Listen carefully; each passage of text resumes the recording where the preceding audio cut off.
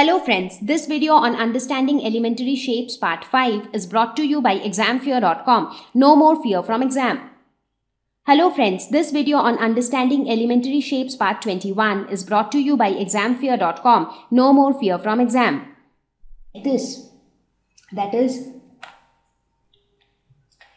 So let's say that the bottom surface is somewhere here and this is the lead. So both of them are oriented along the same direction. So there is no difference in their orientation when the box was closed. Now when you gradually start opening the box, you see that there is an orientation between the lead and the base. So base is along this direction but the lead is along this direction.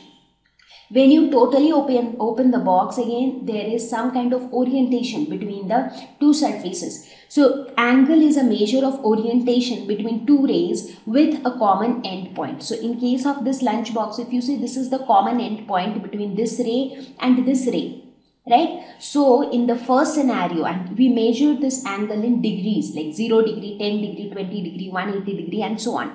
So let's look at the angle in each of these cases. So in the first case, the angle was 0. So this was the orientation of the base and this was also the orientation of the lead. So the angle between them was 0. So we call it as 0 degree. In the second case, if this was the base, if the blue ray represents the base, then the red ray represents the lead. So there was some angle. Now let's say, for example, this angle was 60 degree.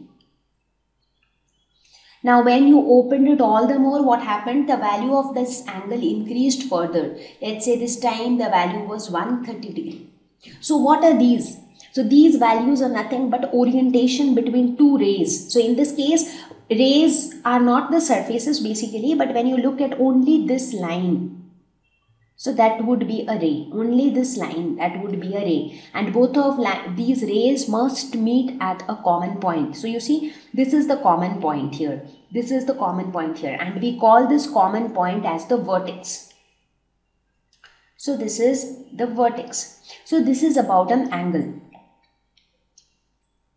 Now, where else do we use angles? Now, angles play a very critical role in direction. Now, when you talk about direction, we majorly talk about 4 directions: east, west, north and south. So every time you rotate by 90 degrees, you get a new direction. For example, let's say that you are facing towards east. You rotate in the anti-clockwise direction by 90 degrees. So this much is 90 degree. This is a right angle or a 90 degree. So where do you go? You face towards north. You further rotate by 90 degree. You face towards west. You further rotate by 90 degree, you face towards south.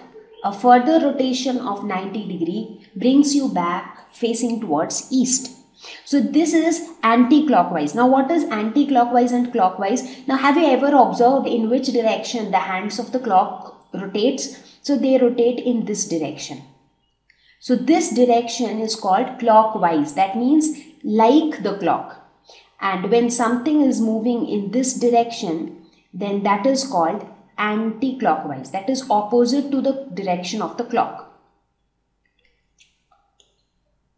So in this case, this movement was anti-clockwise. Similarly, when you move clockwise by 90 degree from north, you reach east. From east 90 degree clockwise, you reach south. From south 90 degree clockwise, you reach west. From west 90 degree clockwise, you reach north. So you see, in case of direction, angle plays a very important role. Now when we talk about so many angles, now when we discuss about angles, we see that an angle could be 0 degree, an angle could be 90 degree, it could be 180 degree, it could be 240 degree, it could be 300, 360, it could be, is it that it could be any value? Well, the minimum value possible for an angle is 0 degree. 0 degree means there is no orientation between two rays. So if you have one ray like this, the other ray is also like this. So that means the angle between the two rays is 0. So this is the minimum possible value for an angle. Now what could be the maximum possible value? The maximum possible value could be 360 degree. Now what is this 360 degree? What does this correspond to? This means that let's say that one ray is like this. The other ray could be like this. where it makes some angle, maybe 45 degree.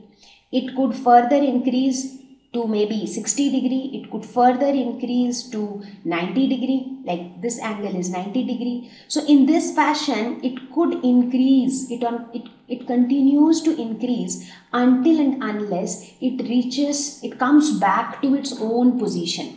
And when it comes back to its own position, how much is the angle? 360 degree. So basically 360 degree corresponds to one complete rotation.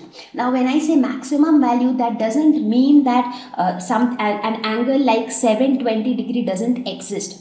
So if I talk about 720 degrees, that means it corresponds to two complete rotation, because one complete rotation is 360, one more complete rotation is 360. So 360 plus 360 is 720 degrees.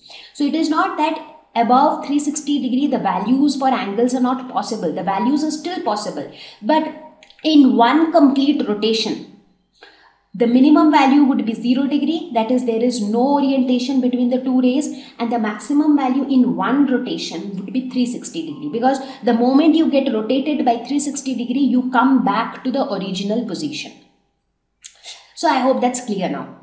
Now the next question is, now between 0 degree and 360 degree, there could be many different angles. And in order to keep our studies simpler, we have assigned different names to different categories of angles. So let us look at those various types of angles. Thank you. Please visit examfear.com for free quality education. You can learn with a simple 4-step learning process wherein you can watch video lessons, you can ask your questions, you can refer notes, and you can take a free online test. We have content for class 6 to 12 on physics, chemistry, mathematics, and biology along with practical videos. So please subscribe to our channel for daily updates. Thank you.